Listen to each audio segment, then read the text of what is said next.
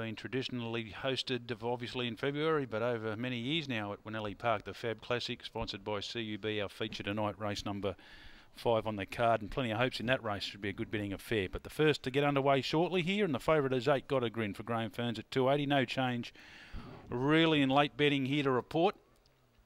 Odds are going in. Stylish Image, Gold Act come in with Bombay Rock, Arctic Willow. They've plenty of these have got claims.